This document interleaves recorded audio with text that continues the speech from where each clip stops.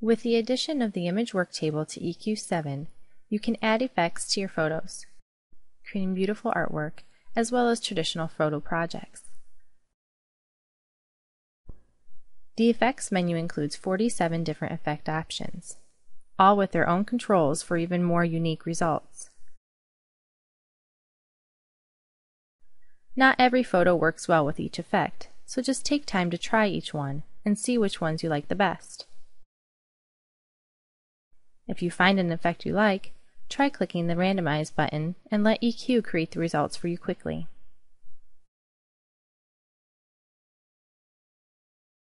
The Effects menu displays a small preview of your image that updates as you are making changes to your dialogue. Once you click Preview, the large image on the worktable will update with the selected effect.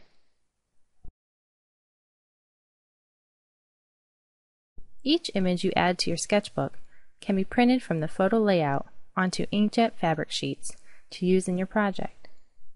It's so simple and so fun.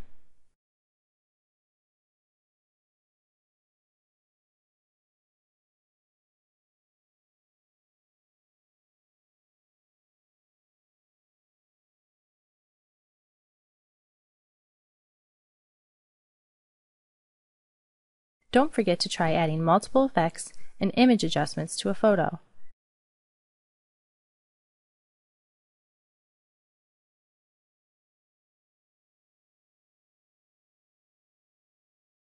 In this example, I've added the dry brush watercolor and the add noise effect to try and get an aged, antique look out of my photo.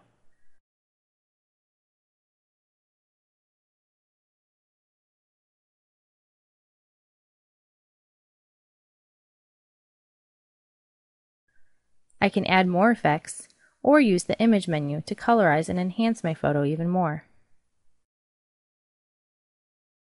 Try using options you normally wouldn't try, just to see what results you can get.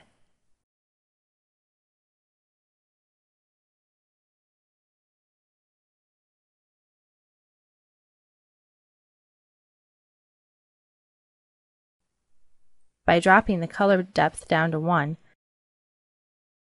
I've now created a really nice two-color image. Equalize histogram enhanced the colors in my image, giving me vibrant results. Play around with all the image effects and adjustments in the image menu. You'll have a blast.